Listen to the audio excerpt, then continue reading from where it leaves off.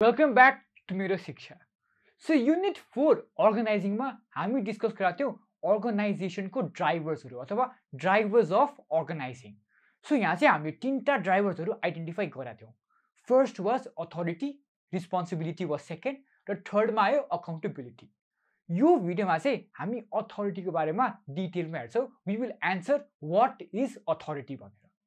So define गर्दाखेरि चाहिँ authority is the right to give orders and make decisions. अब definition त simple छ, तर यो अथोरिटीको कन्सेप्टको यो अधिकारको कन्सेप्टमा चाहिँ हामीले प्रायः जस्तो कति धेरै मिसकन्सेप्सन अथवा कति गलत नोसनहरू चाहिँ हामीले राखिरहेको हुन्छौँ. सो त्यो के हुन् र यसको राइट डेफिनेसन के हो, यसको राइट उपयोग कहाँ गर्नुपर्छ भनेर पनि हामी डिस्कस गर्नेछौँ. सो सुरु गरौँ. अथोरिटी भने के हो अरे? It is the right to give order and make decisions. तर यो अथोरिटी भन्ने कुरा जहिले पनि लेजिटिमेट हुनुपर्छ.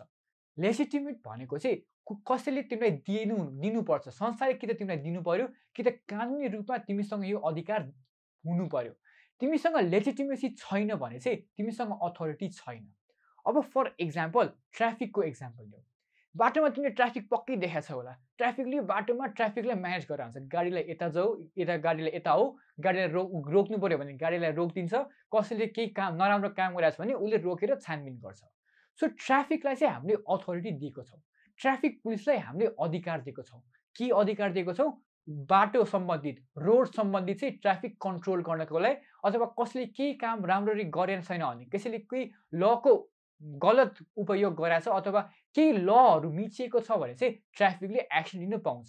सो ट्राफिकलाई चाहिँ हामीले बाटो सम्बन्धित अथोरिटी दिएको छ, अधिकार दिएको छ.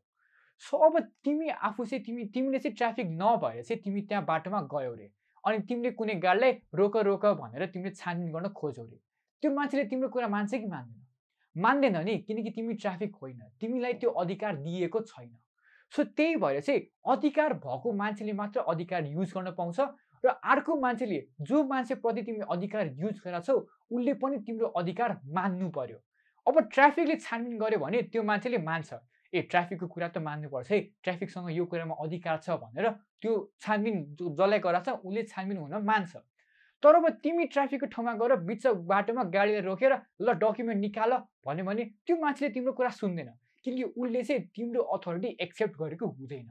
त्यही भएर अथोरिटी चाहिँ लेजिटिमेट हुनुपर्छ भनेको केही संस्थाले दिएको हुनुपर्छ अथवा कानुनले दिएको हुनुपर्छ र अर्को मान्छेले पनि तिम्रो अथोरिटी छ है, तिम्रो अधिकार छ है भनेर मान्नुपर्छ.